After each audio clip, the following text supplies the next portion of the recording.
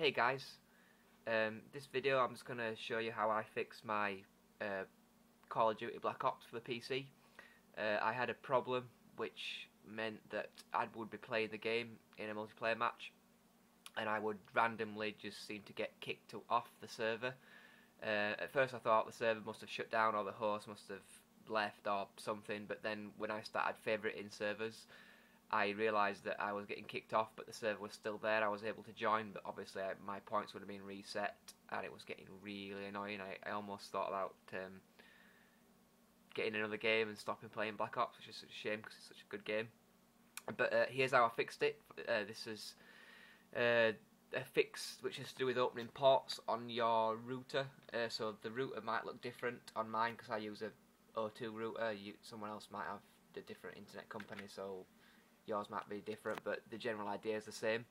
What you want to do is go into your router settings, which is usually like some kind of internet site to configure your router.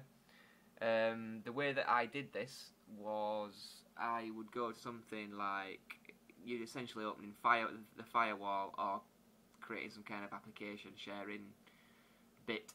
So what I did was the Black Ops wasn't in there, so I created a new name for the bit that I was going to make.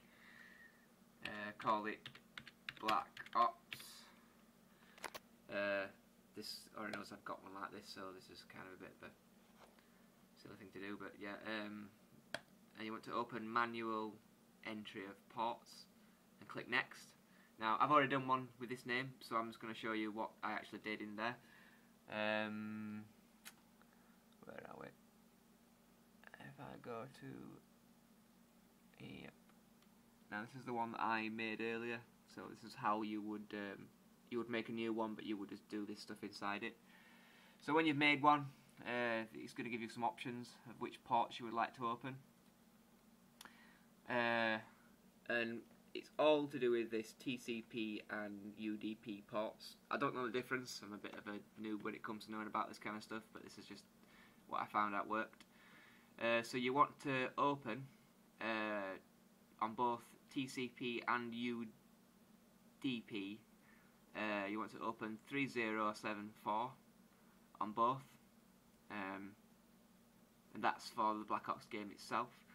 I also, if I can just quickly go back, I also made another one which was for Steam itself, which was took a little bit more doing, but I did them both at the same time. I don't know which one was the problem, but yeah, I made one with Steam as well, which was UDP 27000 to 27015, and then again UDP 27015 to 27030, and then almost the same again, but for TCP 27014 to 27050.